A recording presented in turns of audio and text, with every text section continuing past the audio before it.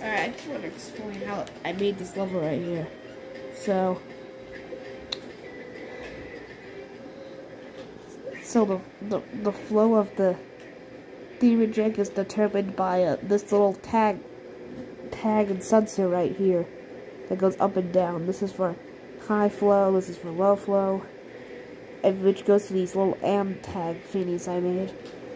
These top ones go down when you press the button, and these go up and down depending on where it is. See, when you miss the toilet right here, it will activate this tag sensor down here, which will drop a little. Here, I need to demonstrate. So if I were to miss, it drops a little block down that destroys and activates this tag, which activates this, which gets rid of a block.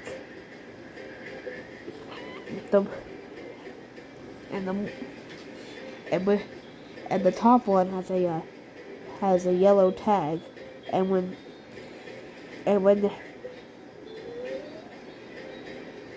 that tag is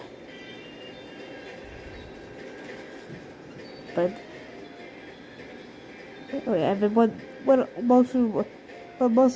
all of them, or sometimes most of them, it can be a little inconsistent at times, are gone, then it kills the player, takes them to the scoreboard.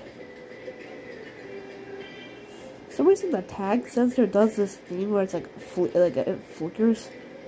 So I had to make this little mechanism right here.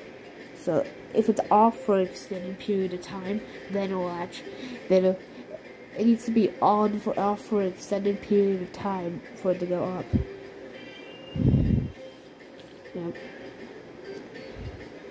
Yeah, it's pretty simple. Not simple. But they're crazy creations being able to play at one. I don't know. I just like the simple level editor will play at one. Means I can make stuff like trying to make those complex things simple tools.